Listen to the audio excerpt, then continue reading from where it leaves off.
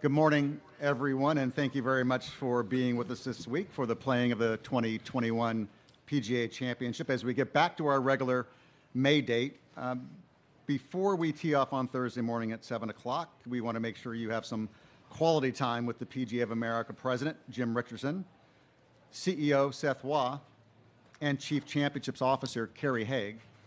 Jim, let's go ahead and begin with you. This is always a very special week in golf and the sports world, but there's a little something different about this year's championship, isn't there?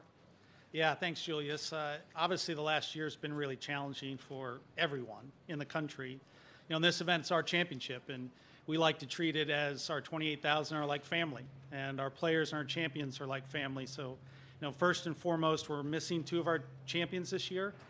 Two-time PGA champion Vijay Singh had to pull out, and four-time PGA champion Tiger Woods won't be here. We wish them both a speedy recovery. Hopefully Vijay feels well enough to play next week in the KitchenAid Senior PGA in Tulsa. And we all hope that Tiger has a healthy and speedy recovery and gets back to being 100% as a father, and hopefully we see him back out on the tour and our events later this year. But last year was a big challenge for the entire industry. 2020 at Harding Park was a really interesting PGA Championship.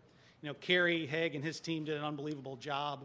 In a lot of respects, it may have been our most successful PGA Championship, being able to pull it off in the way that Kerry and the team and the PGA did in that type of environment. Fast forwarding to today, we're here at the Ocean Course at Kiowa. Unbelievable amount of work and the team that put it together. I really have to thank the owner, Bill Goodwin here of Kiowa Island Golf Resort. Roger Warren, who's the president of the resort, who's a PGA member, past president of our association, Brian Gerard, the director of golf operations, Jeff Stone, the superintendent, who's just got the golf course in phenomenal condition. I think you've heard that from players already this week, how firm and fast and what a test the Ocean Course is going to be this week. In our Carolinas PGA, the section here that covers the state, both North and South Carolina, almost 1,800 PGA members, and the job that they're doing as part of this championship, and all the work that they're doing, to grow the game has been unbelievable. So even though we had to adjust like everybody did this past year, we saw golf really kind of bounce back in record numbers. Rounds of golf were up 14% year over year. We had over 500,000 new juniors that got introduced to the game, and our 28,000 men and women around the country were at the forefront of that. Introducing and inviting new players into the game and keeping them engaged as we move forward into 2021. So there was a lot that we had to deal with as an association, as an industry this past year, a lot to be proud of. And then we are now here today for the 2021 PGA back in May. And we got some exciting things. Our week kicked off yesterday with our PGA Hope Secretaries Cup, which, if you're not aware, Hope stands for Helping Our Patriots Everywhere. We've got hundreds of PGA members around the country that are involved in that program. It's the only golf program for veterans that actually is approved by the VA as rehabilitation. So it's not just teaching them golf, but it's helping with life skills and kind of acclimating back into society. And when you hear those veterans talk about how much that program means to them, how it saved their life, how it saved their relationships and their marriages, it's pretty powerful to think that the game of golf is utilized in a way to do that. Is pretty special. And then, of course, this week, it's about our championship, our major, and part of that is our team of 20, our 20 PGA club professionals that qualify for this championship. We're very proud of the work that they do and representing all 28,000, not only operating and teaching and coaching the game at the highest level, but playing the game at the highest level. So, kind of led by our champion, Omar Uresti, and we've got some other really skilled players. Danny Balin, for instance, or Rob Lebretz are both playing in their 8th PGA Championship. They're great players. Rob made the cut at Bethpage Black a couple years ago, so we're looking forward to cheering that team of 20 on and hopefully seeing them play on the weekend as well, too. So, we've had a lot that's gone on the last year. The entire staff of the PGA of America, led by Seth, and the championship team led by Kerry, and really our 28,000 men and women have bounced back and I think really helped drive the industry forward. We're seeing those rounds continue to be at record numbers into 2021. And hopefully we'll be able to shine a spotlight this week, not only on the greatest players in the game, but also on some of the great work that's being done by PGA members around the country. Jim, I also know you're really excited about a new programming element that we're launching this week. Can you talk a little bit about that? Yeah, the PGA Coaching Live and the coaching channel. For the very first time, we have it on the driving range. So from today through Friday, that'll be on PGA.com as well as ESPN Plus. But some of the best coaches in the country, really analyzing, the best players in the world, but also how to help the recreational golfer, the everyday golfer. We have our Teacher of the Year, Mark Blackburn. We've got professionals like Joanna Coe, Joe Hallett, Rich Jones, and then Colin Morikawa's coach, who helped him to a major victory last year. Rick Sessenhaus is here as well, too. So he's been splitting time between the golf course with Colin, obviously, getting him ready to defend this year, but also giving tips to the recreational golfer, but also analyzing the best players in the world. So this is something we've already gotten a lot of positive response back from our PGA members, from members of clubs and golfers around the country, talking about how this is going to help them in their everyday game. So hopefully they'll be able to watch the best players in the world this week, but also get some tips that'll help their game as well. Jim, golf has seen a huge rise in popularity and rounds played over the last year as a result of the pandemic, and that increase has raised a huge demand for more employees within the industry. How can the PGA of America help? Yeah, well, it is a large industry, $84 billion industry. Over 2 million jobs are created by the golf industry. We've seen, as you said, we talked about record numbers this past year, not only in rounds of golf, but club sales, and the industry as a whole is in a really positive place. And, now it's really our job to keep those new golfers engaged, keep them playing the game, but it's also a great thing to get involved with. We have 18 PGM universities and colleges around the country that offer a professional golf management program, and it's a great time to get into golf as an industry.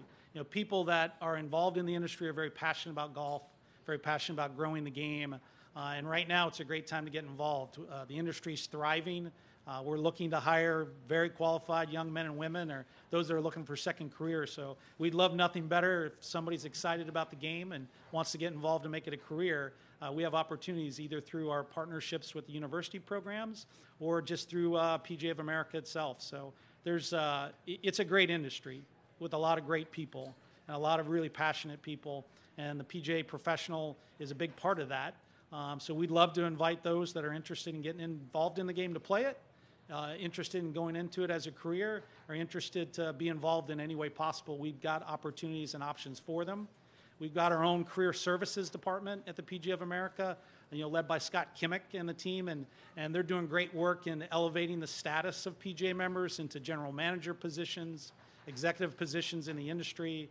We have PGA members going into the media, so all aspects. And our career services department's worked really hard over the last couple of years to offer that to different companies and golf courses around the country.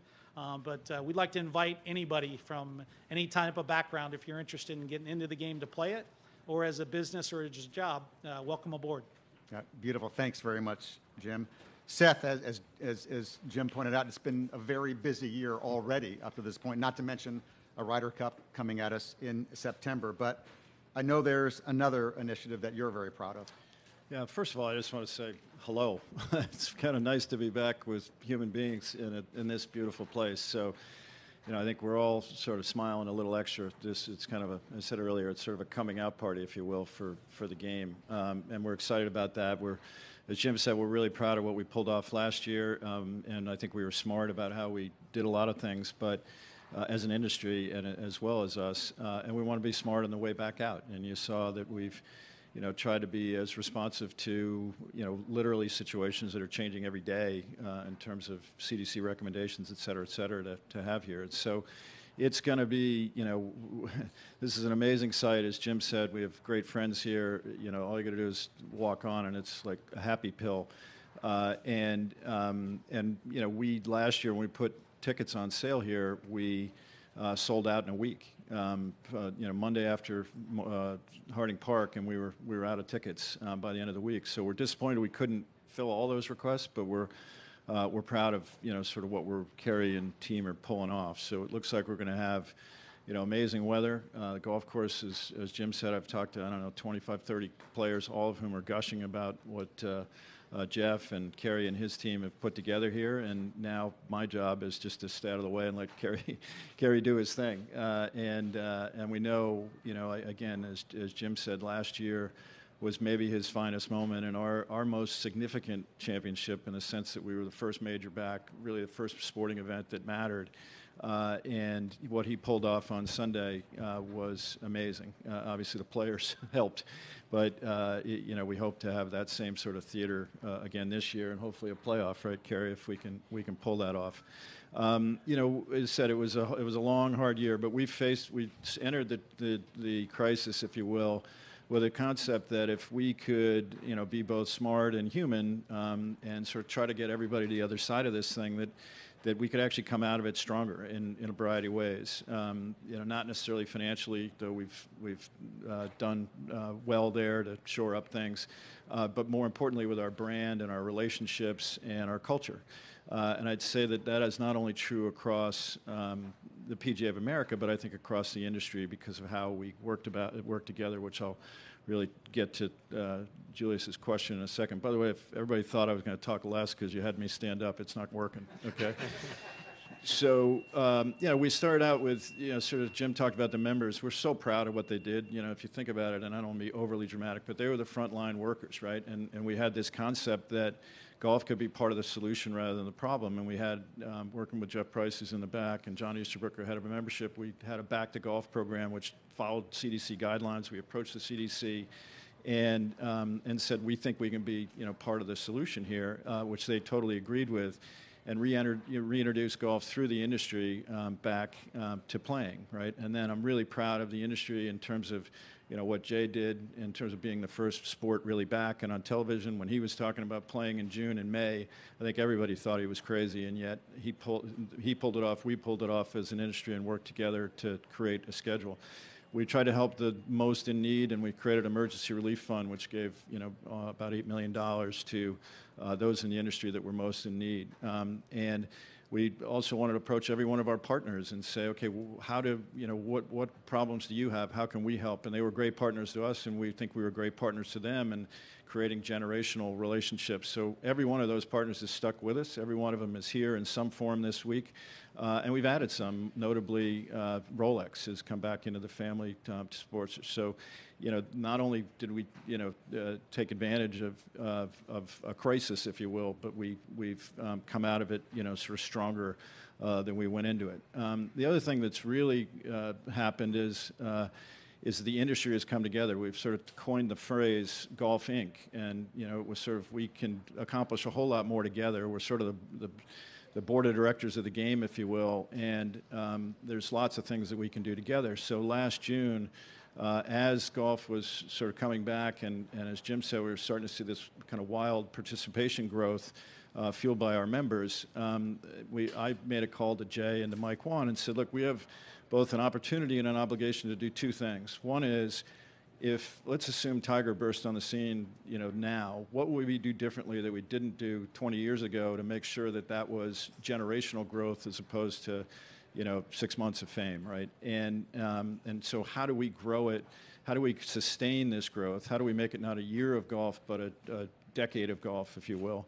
And then number two is, how do we make the game look different than it has, right? How do we make it look more like the world so that maybe the world will behave a little bit more like the game? And so it was right in the height of the social justice, movement that has sprung. And since then, we convened a call with all sorts of industry players, club manufacturers, management companies, all the other golf bodies, and from that, we've created 6 work streams that are looking at everything in the game to make it both grow and get more inclusive as well. And so there's procurement, there's employment, there's a marketing campaign, there's all sorts of things, and from that, a number of things have happened. Last week or 2 weeks ago, we held what is called our PGA Collegiate Works Championship. It is the old, essentially HBCU national championship. We have owned it for 20 years or so. When it struggled, we took it on, and we've done really good things with it. Created a job fair, kept it alive, hosted it at our home in Port St. Lucie. But we thought we could elevate it, and we talked to our friends at Comcast, who's come into as a partner both on the broadcast side as well as financially, and the tour as well, who hosted it at TPC Sawgrass. So these kids got that opportunity. They had a job fair at the new world headquarters of the tour.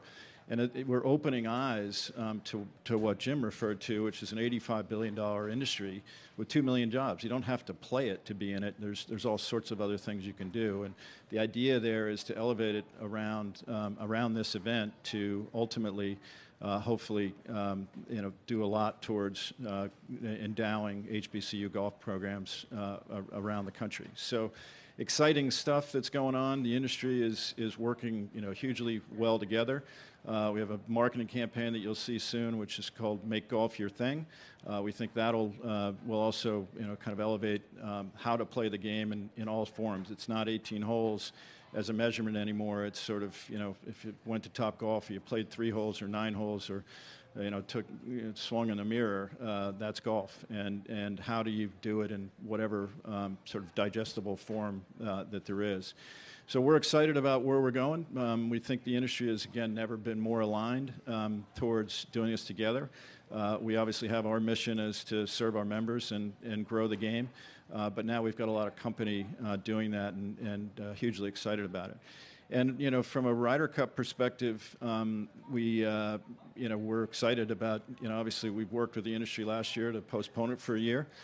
We have every hope and every desire, and we're working very hard to make it an absolute full fan experience. We're working obviously with the state and local governments to have all those conversations. It'll be fluid, but our plan is to have a Ryder Cup in a way, have it be the greatest Ryder Cup in history, right? I think the world, as we're seeing this, is ready to have a party. The Olympics is, going to happen, it looks like, but not in the way that you would hope it would. And so this is really going to be the first time to cheer for your country, to have that sort of tribal, in person anyway, to have that tribal sort of atmosphere that is so important. And so, we're hopeful that September will be one of the great events in golf and a great sort of exclamation point to the end of this thing. And we think it's all going to happen fast from here. Certainly from a U.S. perspective, I realize the world still has a lot of challenges out there, but from a U.S. perspective, we're really hopeful we'll be able to pull it off. Thank you very much, Seth.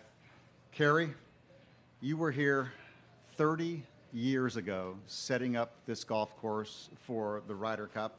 Since then, a lot of other major championships. The one thing that remained constant was the discussion about the wind out here.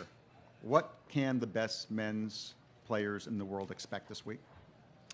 Yeah, well, thanks, Julius. And firstly, it's an honor to return to the Ocean Course. Some great memories here, starting with the Ryder Cup.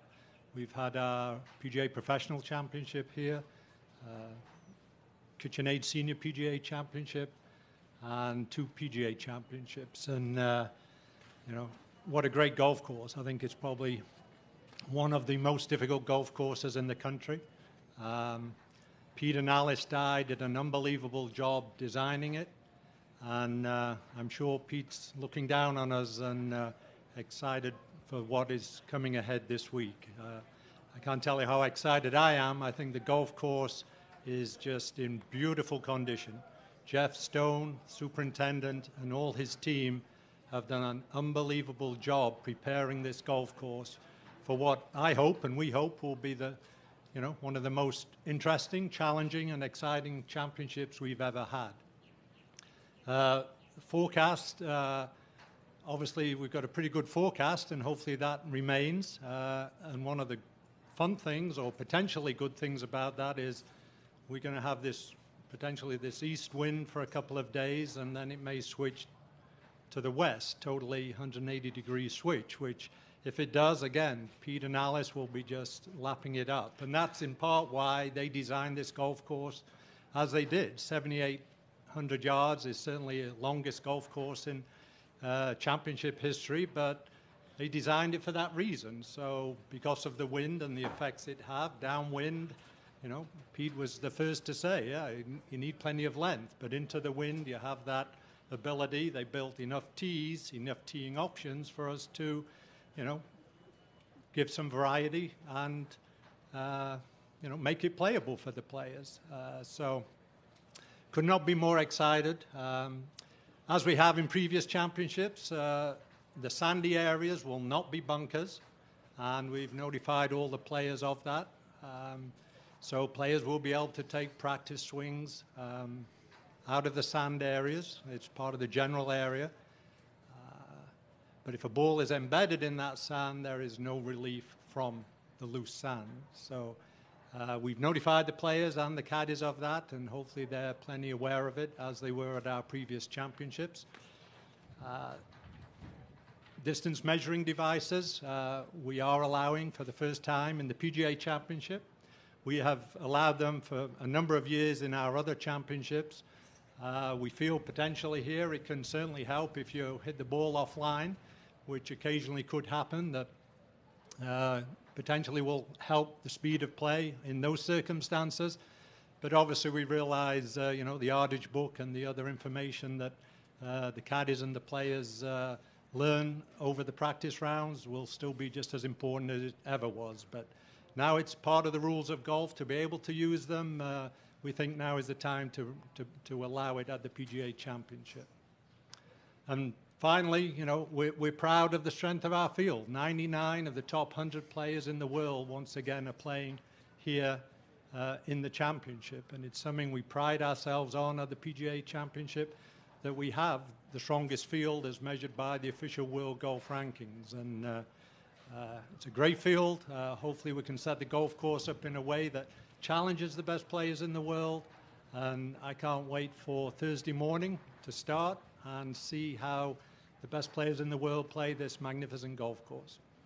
Kerry, thank you very much. We'll go ahead and go to the Q&A right now. We'll begin at the Ocean Course on microphone number 4. Jeff? Kerry, you talk about the difficulty of this golf course. Could you address a little bit of the difficulty of setting it up and just the many challenges that come here with the shifting conditions?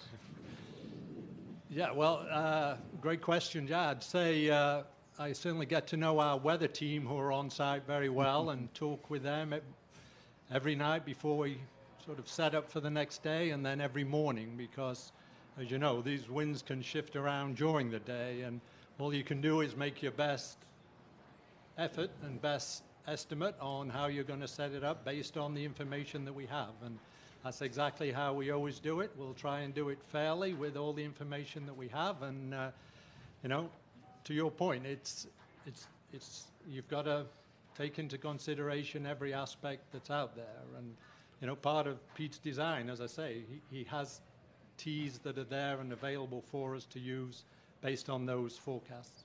Kerry always wanted to run a British Open. We're still at the Ocean Course. Mr. Murray on mic number 8. Seth, I appreciate you issued a statement 2 weeks ago, but the kind of Super League topic is still rumbled on as we approach this tournament. Could I please just ask you to expand and articulate on why you think that project is troublesome for the game or bad for the game, and what your kind of wider thoughts on it are? Yeah, sure. Let me just reiterate our statement first, and then I'll talk a little bit, you know, personally. Probably have a little different perspective than some that have been in the game, I guess, forever. First of all, you know, I think we were pretty clear, but our view is that the ecosystem of the game works very well. It's never worked better. That, you know, the partnerships that exist with ourselves, with the tour, with the European tour, and really all the golf bodies are strong. It's not perfect. I don't think you design, you know, the today, if you were doing it today, you wouldn't have all these bodies, but it doesn't mean you can't make it very functional and work well. And so, you know, if someone wants to play on a Ryder Cup, for the U.S., they're going to need to be a member of the PGA Tour. A member of the PGA of America, and they get that membership through being a member of the tour. I believe, you know, that the Europeans feel the same way, and so I don't know that we can be more clear kind of than that. It's a little murkier, in our championship, but to play from a U.S. perspective, you also have to be a member of the Tour and the PGA of America to play in our championship, and we don't see that changing. So, the majors and the Ryder Cup are obviously a huge part of the ecosystem in the game. I think that's part of their design, and we think it's a flawed part of their design to assume that would be the case, because in our case, it's not the case. So that's hopefully pretty clear. I think, I come from a world of disruption, and I think it's inevitable. I actually think it's healthy. I think that's what, you either disrupt or you get disrupted, and that's what this is. But, should it be a hostile takeover of the game, I think is way too far. And so they've created, this conversation, which, by the way, isn't new, right? It's been around since, I think, 2014 in different forms, has created change, right? It's created an alliance of the European Tour and the PGA Tour, which we think is really healthy for the game. We encourage that, and I personally did. Had a lot of conversations with both sides, and we think that's very healthy to be even more coordinated than we have. It's created the Player Impact Program, right, which is a direct result of that. And then I think, so change is happening, and I think it's healthy change. Is it enough? I'm not sure yet. I don't know. I struggle with what they're solving for. The game is not in crisis, right? Like the players, the game has never been better from a participation standpoint. I think the players have never been better served than they are right now. If you think about, this is a member-owned tour. Both of them are, right? And so they're for the benefit of the players. That's how it's designed. That's how we're designed, right? That's my job, is to be a fiduciary for the game and a fiduciary for our members and leave the room better than I found it. And that's exactly what Jay and Keith and Guy, who's standing behind you, are doing every day. If you think about what they've done over the years, whether it be the FedEx Cup or, back to Dean Beeman and creating, the best pension plan on the planet, and then, FedEx Cup, those are all designed with the players in mind. And so you're going to have a great life if you can get here. You're going to have a great life with a body that cares about you, that is going to do everything they can to deliver that. If you introduce a financial element, that all changes, right? I've lived in that world, right? And there has to be an exit, there has to be a profit, there has to be shareholders, there has to be a lot of things that change, that dynamic of non-for-profits doing the right thing and always thinking about the game first and their players. And I think you just got to be careful sort of what you wish for. I don't, if that's a better way to watch a game, if a team format or less players, we should talk about that, sort of as they should talk about it as an industry and think about whether there's better ways to conduct tournaments. But I don't think anything's, hugely broken. And so I'm not sure, what the solve is for totally. And other than, an outside body trying to disrupt and get into the game in a way that I don't think is in the best interest, long-term interest of the game. Should we also be careful or mindful of where the money is coming from? Yeah, I think very mindful. I think, enough said, but I think, very, very mindful. Money's money, right? And so money needs to have a return and have, all those things that are associated with it. But some money's better than other money. And if the only weapon you have is money, you're going to keep, that's what you're going to lead with, right? And I think that's, what's going on. And I don't think, particularly for younger players that are going to have 20-year career out here, I just don't think they're going to be better off in that format than they already are. I honestly, I look, and I've talked to a bunch of them, as you can imagine, and you look them in the eye and you just say, be careful what you wish for, right? Because short-term gain feels good for a little while, but long-term gain is what makes lives. We're still at the Ocean Course taking questions. Mic number 11, Alex. Not sure where to start there, Seth. Can you speak into the mic, Alex? Yeah, you said about disruption. You guys just signed a deal with IMG Arena, which is gambling. Of course, we're at a state where we're having a PGA Championship and we can't gamble here, so we can't bet on this week.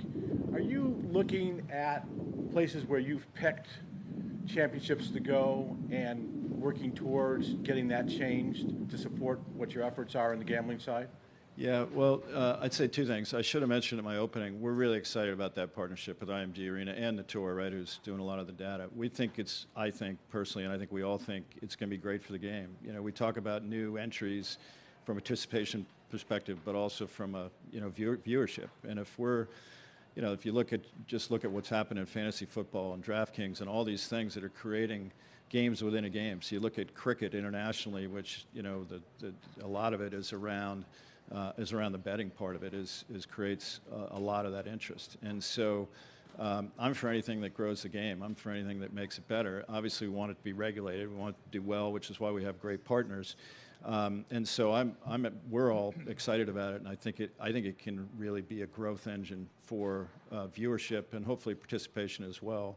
And I've seen it firsthand in my 20-somethings, my kids and their friends, and that's what they like to do. It's happening in the stock market right now, right? Like that's also what gamification is kind of happened. So I think that's all good. In terms of finding states, it's all happening pretty fluidly, and frankly, we're committed pretty far out on our championships, not our certainly our men's majors. So we really don't have a lot of flexibility. If we did, I'm not sure that would be a huge factor in what we're doing. I think it's, again, this is a personal opinion, not the PGA, but, I think it's going to happen state by state. It's just, it's too valuable to a state to not do it, and I think it will become the norm as opposed to the exception as states figure it out. And to predict 10 years out, which states are going to have it or not, that's pretty hard. That's beyond my pay grade. So we're not picking states by that, but we're excited about the trend. Just one other question. Could you see the PGA of America lobbying legislatures in places where you are having tournaments to try to get this changed? Probably a bridge too far. That's not our job, right? We hold championships and we grow the game and serve our members. And if we thought it, added something to our members by adding something to our championships, I guess we could get our head around it. If there was an industry effort, we'd be a part of it. But I don't think we'd drive that. You agree with that, Jim? Yeah, absolutely. I think, Alex, we got bigger, regulatory things that we're looking at that affect the golf industry. Water rights on the West Coast and relief efforts for different golf courses have been left out of different relief bills in the past and things of that nature. So our efforts from a lobbying standpoint are a little more concentrated on those areas right now. But absolutely, Seth's right. I mean, if it is a push for the industry and our other partners and other associations, it's absolutely something we look into, just not a high priority right now. At the Ocean Course on mic number 7, please. Seth, obviously last year was a one-off, but how has the move to May strengthened this championship? That's a great question. Look where we are, right? We think this is a very different experience in May, frankly, than it would have been in August, right? Kerry should speak to that. But, we had a great event here in August, but you do get some rain and probably a little less wind. Course conditions probably aren't quite as good. We think it, and I'll let Kerry jump in because he's lived it. It obviously shuts out certain parts of the country, which is disappointing, but there's no perfect date for that. And we think it opens more than it closes. And we think the cadence of the schedule is just better. It's better for fans. I think it's better for players, though. Obviously, it's exhausting for them to, go April, May, June, July, and then if this year you got an Olympics and then you've got a Ryder Cup and you got a FedEx Cup in there. That's a long grind. But as far as creating fan and engagement and how it should work and how it's given some breathing room to the Ryder Cup and Olympic years are a little different, but to the Ryder Cup and to President's Cup and to FedEx Cup, we think it's a better schedule for the players. But Kerry, you might want to Yeah, no, add something. 100% agree. I think Seth touched on everything, but certainly in warmer climates, it's more temperate for spectators and for all of us to be here. Golf course conditioning-wise, it's the start of the season in most of the country, so that really helps our PGA members to promote the game and, get their clubs excited about golf. So, yeah, we love it. And you get a bit of more breeze in May than we do in August, so what's not to like? Yeah, Kerry made a great point. It's a great chance for us to tell our story, right? As Jim talked about our 20 and sort of what we do, right? We do this 1 week a year. We do the rest 52 weeks a year, and our chance to kind of light the fire for the game in May is pretty significant, right? Yeah, Seth's right. It's shining a spotlight on the work that our 28,000 members are doing through junior programs, and our PGA Hope program, and Make Golf Your Thing. It's kicking off, as Kerry and Seth both said. A lot of the country is just opening up to golf because of the weather in April and May. So it's a great opportunity for us to really promote the game and promote the programs that our PGA members are running throughout the country. Thank you. Andrew on mic 6, please. Kerry, given how long and difficult this course is, what's a realistic time to get threesomes and twosomes around, and what steps will you be taking to make sure players keep moving along? Yeah, I think the pace of play is always, concern, 156 player field, but we do have 11-minute intervals as we did at Harding Park last year, which certainly helped the flow of play. I think the length of the course itself on its own, I don't think is that big of an issue as if the wind blows. And obviously then, takes a little more time to determine clubs, etc. But the distance measuring devices will certainly help that potentially. But no, we have a PGA of America Rules Committee, and including some PGA Tour rules officials, and we'll be out monitoring the pace of play as we do every PGA championship, and very hopeful that the pace will be reasonable. And what's time par? The time par is 4:47, I think. And again, with a full field, you have 2 hours and 12 minutes of tee times.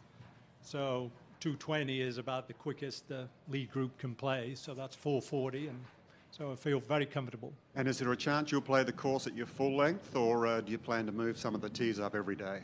It'll totally depend on Mother Nature, and make that decision each morning as we set it up. But hopefully it'll be fun and fair. Doug on mic 3. Kerry, kind of as a follow-up, what Joel was asking about the move to May. You've got 3 of your biggest championships, Ryder Cup notwithstanding, in a 6-week period. Is that too much to take on? How much stress does that create? Having the 3 Nothing's major too much for Kerry. So, having our 3 major championships, certainly we've had to adjust our staffing model a little bit, but I have such a fantastic staff who work for us at each of the championship venues, both the KPMG Women's PGA, the KitchenAid Senior PGA, and our PGA Championship, that, we're a team and everyone, gets into it. And, we go straight from here to Tulsa next week, and we're ready, we're up. We have a daily call with Tulsa, and, yes, it's challenging, but that's our job, and we expect each of them to be the very best championships we can make, and hopefully the players will enjoy all 3 of them just as much as we enjoy putting them on. If you get a player who plays all 3 of them, let me know. And then Seth, maybe I've missed the memo or didn't pay attention to this, but when you talk about this exclamation point for hopefully for the Ryder Cup, have you begun ticket sales, and how do you mesh that with the confidence level of being a full spectator venue? Yeah, maybe I'll try and answer that question. So the ticket sales, we were sold out, Doug, as of a year ago, Right. which was great news. Obviously, then we postponed it, and we offered all ticket holders and corporate purchasers the opportunity to, either stay in or not for 2021, for the playing of it in 2021. And so the vast majority of the ticket holders and the corporates remain in and ready to go with the PGA Championship. We are working with the county and the state of Wisconsin, and have submitted our COVID protocol plan, which has Seth mentioned, continues to change and evolve every day. But we're hopeful that by September we will be able to have full attendance. And, you know, if it were today, we could not, based on where COVID numbers are. But certainly with the vaccine and the numbers coming down, we are very hopeful and optimistic that we will be able to have a full attendance. Did you ever put a number on that full attendance? No. Are you going to? No, we're sold out, which is good news. You've known Kerry for a long time, Mr. Ferguson. We have a question from Ann on mic number 10. Yeah, I was going to ask what you just answered. I'll ask you another one about rangefinders, allowing the rangefinders here for the first time. What went into that decision, and do you really think it does speed up play? Yeah, distance measuring devices. As I say, 2 years ago, the USGA and the RNA made it part of the rules of golf that they were allowed. For a number of years, we've been using it as a local rule for our PGA member championships. And we just felt the board talked about it at length, actually over for about 18 months at least, talking about using it. And we feel it's the right time for the game to use them. All the information that you can get from a distance measuring device, including some that you're not allowed to use this week, the players have and the caddies have in their yardage book. So the gradient changes, they're already in the yardage book, so you know that they're not getting any more information than they don't already have, but hopefully for balls that maybe hit astray, being able to use it would save time of the caddy having to walk into the middle of the fairway, find a sprinkler, pace back, just to get the yardage to the hole. So we do think, I'm hopeful that, you know, balls hit wide will save time, but, you know, for the general balls in the fairway, probably won't. And it's new to the players and new to the caddies, so any improvement may not be seen this year or in the first, you know, few weeks of trying it or few years of trying it if we're the only ones, but ultimately or hopefully, I think down the line, it could show an improvement in pace. Something you'll use going forward every year? I think that's our intent. Yeah, the board, when the board made that decision, the intent was for this to stay as a rule, not to try it for 1 year or just a couple of events. Our intent is this will be introduced and be part of our championships moving forward. The only other thing I'd add is that, you know, the generations are growing up using it, right? So this is, you know, it wasn't necessarily the case, and it is now, right? So it makes a lot of sense, in my view. We're watching the clock, ladies and gentlemen, as we have more interviews coming in. But we'll go to microphone number 11 with Alex. Yeah, two things. One, Kerry, the captain's agreement between the two captains for the Ryder Cup, when does that get negotiated and signed? It's an ongoing process, and hopefully probably the next few weeks, I would say. There's a couple of things, you know, the order of play has to be determined by the home captain, which is included in the captain's agreement. So I think once sort of encouraging Steve to make that decision so that we can operationally make some decisions, and that's incorporated into the captain's agreement. And so hopefully the next few weeks. Are alternates in that discussion? We have talking about the whole COVID situation. We have not agreed on what the solution will be, but we are potentially going to put some wording in the captain's agreement in the event of COVID, but that's not final. It's just, and that's a little bit also of some of the holdup for it. All right, and Seth, you mentioned about the championship being a little more difficult to deal with this whole Premier Golf League kind of thing versus the Ryder Cup. Could you see a situation where you would specifically exclude past champions in the criteria for getting into the PGA Championship if a Premier Golf League got off the ground? Well, you know, it's not specific to that, but if you're not a member of the PGA of America and you're U.S., you're not eligible, right? Kerry, I believe that's right, right? Mm-hmm. If you're a past champion? Yeah, you have to be a PGA of America member for a U.S. Citizen.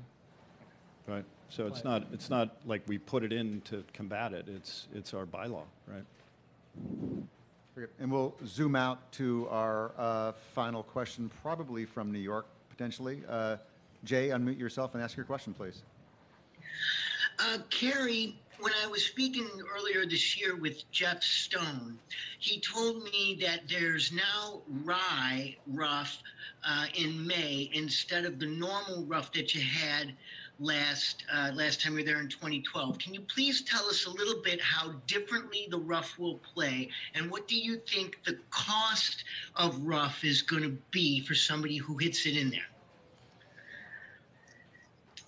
So I think every year here at the Ocean Course they overseed during the winter with ryegrass, and obviously in May some of that ryegrass is still present in what is now predominantly paspalum grass.